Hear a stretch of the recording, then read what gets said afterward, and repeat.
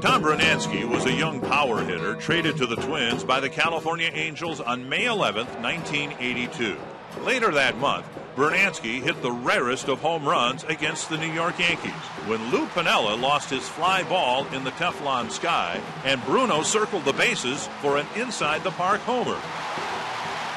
On July 19th, Brunansky did it again, this time with the bases loaded in a game against the Milwaukee Brewers. Bruno's inside-the-park grand slam was a franchise first, and it's number 82 on the countdown of the Minnesota Twins' top 100 Metrodome moments.